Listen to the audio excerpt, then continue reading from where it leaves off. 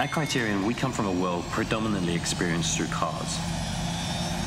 It's time for us to explore new adventures. Imagine what that could be. So with Criterion, it's all about the experience. Our history is in cars, Going really fast and taking big risks. high action, Kind of physical, speed, danger. huge crashes. Crashing's cool.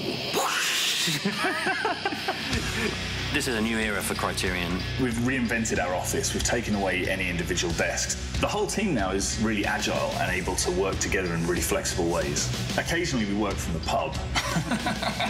When we're ready for build review, we get in front of the screens and we play the game. Play the game, figure out a new change that needs to be made, build it, and then within about 5 minutes, play the game again. Because in our experience, the more times we go through that, just the better the game gets. So this new IP gives us the ability to move beyond cars, which is just so exciting. We've got ATVs, we've got helicopters, we've got boats, we've got wingsuits, we've got parachutes. Crazy combinations of vehicle and jumping over each other, through each other, under each other, tied together. What's the most exciting thing I can do in a plane, on a jet ski? There's not a single vehicle that we've talked about that I don't find exciting.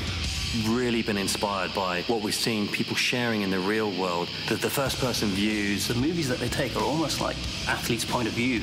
We've absolutely been influenced by all the amazing action footage that people are capturing and putting on YouTube. This is a first-person game. We're not going to ever take you out of that. So if you get in a vehicle, you're going to climb in the vehicle. Your hands are actually going to touch these things. And it means an expanded landscape. So many different types of terrain that we've never been able to explore before. Our players can go anywhere, they can make any experience they want. You're walking around our world and you're just looking at the vehicles and the scenery. It feels epic. It really is an ultimate game for us. It's a Criterion game, so it's going to be fun. This is going to be the biggest game Criterion's ever made.